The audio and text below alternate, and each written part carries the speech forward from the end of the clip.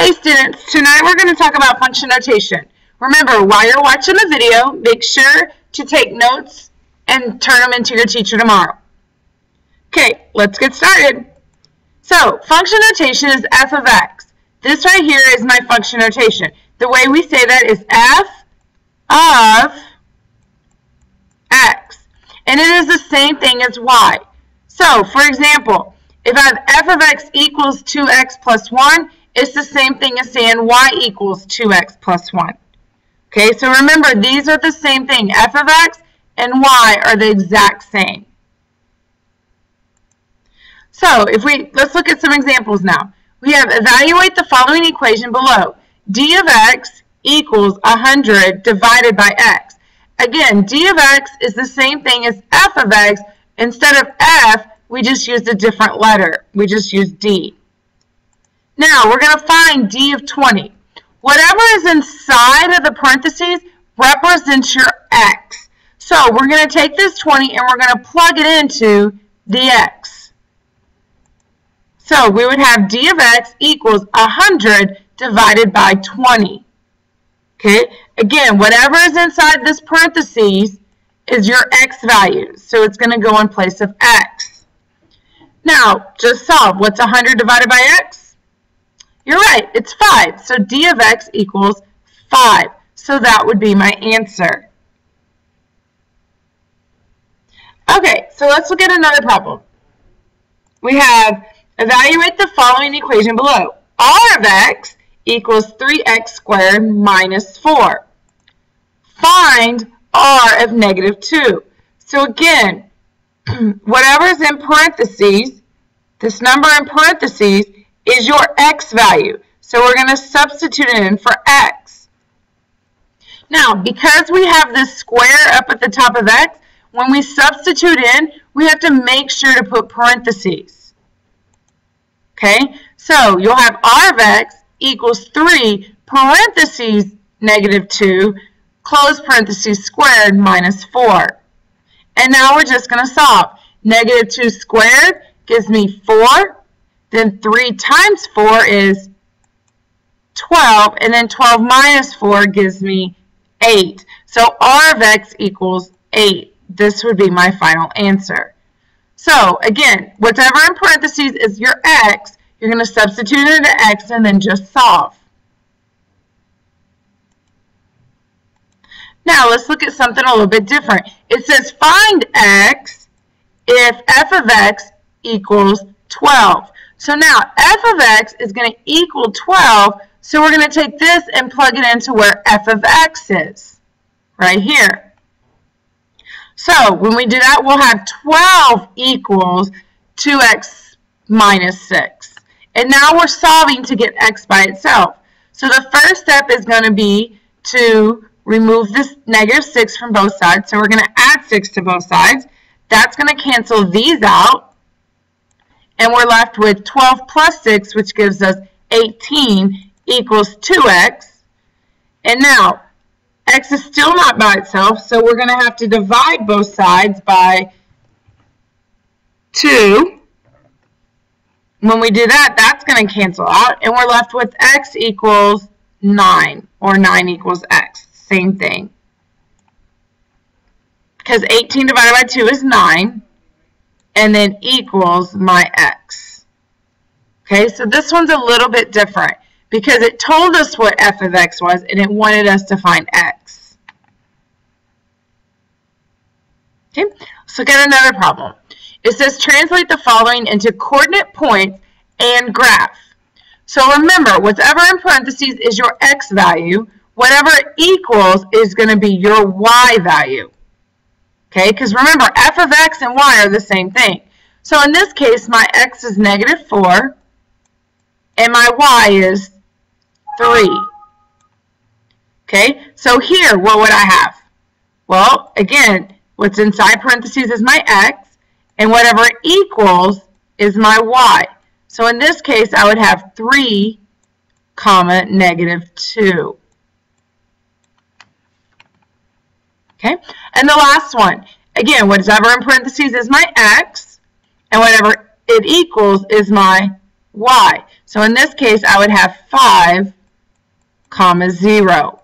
And now it says to graph them. So negative 4, 3. I'm going to start at 0 and go over negative 4. And then I'm going to go up 3. 1, 2, 3. So my dot would go right here. And now I'm going to do the next point. Again, I'm going to start at 0. And I'm going to go to the right 3. 1, 2, 3. And then I'm going to go down 2 because it's negative. 1, 2. And my dot's right here. And now the last one is 5, 0. So I'm going to go right 5 because it's positive. And now I'm not going to move up or down because it's 0. So my dot would just go right here. So that would be my graph. So again, whatever inside your parentheses is your x. Whatever's on the outside is your y, whatever it equals. Okay, let's look at some more examples. It says, given f of x equals 3x minus 4, fill in the table and graph. So again, we know that x is negative 3 here, so we're going to take negative 3 and plug it into x. So we would have 3 parentheses negative 3. Anytime you substitute, you have to put parentheses around it, minus 4. Well, 3 times negative 3 is negative 9 minus 4, and that's going to give me negative 13. So I have negative 13 here. Now, let's do the next one. This one says x is negative 1. So I'm going to plug in negative 1 into 3. So I'm going to have 3 times negative 1 minus 4. Well, 3 times negative 1 is negative 3 minus 4. This is negative 13, sorry.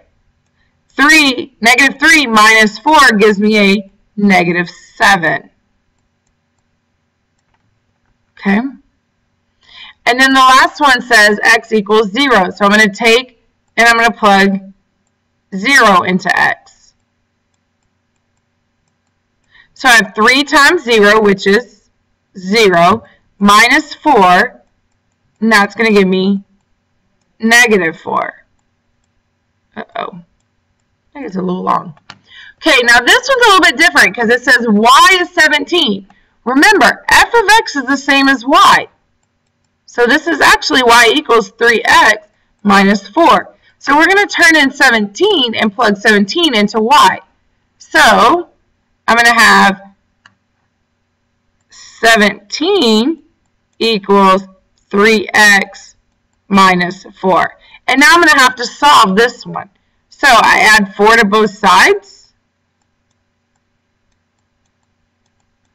This cancels, and I'm left with, I'm going to have to go off to the side over here. Sorry about that. 17 plus 4 is 21 equals 3x. And then I'm going to divide by 3 on both sides. And so x equals 7. So that would go here. And then I would graph this on my graph. I'm not going to take the time to do that because you should know how to graph. So we're going to move on to the next one. Okay, it says given the graph of the function f of x. So we're given this graph and it wants us to find f of negative 2. So remember, whatever's in the parentheses is your x. So you're going to go to when x is negative 2, so negative 2, 1, 2. This is negative 2, but what is the y value? The y is 4. So my answer would be 4. So you're looking, when x is negative 2, what is your y value? Well, y is 4. Okay? What if it said, find x when f of x is negative 2? Remember, f of x is y. So when y equals negative 2, so let me change the color real quick. So when y equals negative 2, which is right here, what is my x value? Well, my x value is going to be 2. Uh-oh. So x equals 2. Okay? So remember, if it's in parentheses, it's your x. If it's equal to it, it's your y.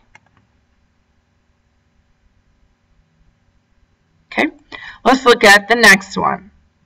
And I think this is our last one.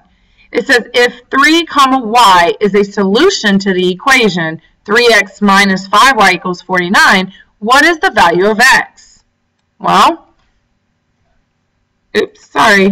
So this is x comma y. So you're going to take this, because it tells me that 3 is my x. So I'm going to take this 3 and I'm going to plug it into where x is. So when I do that, I'm going to have 3, this 3 right here, and then now x became 3 because that's what it told me up here.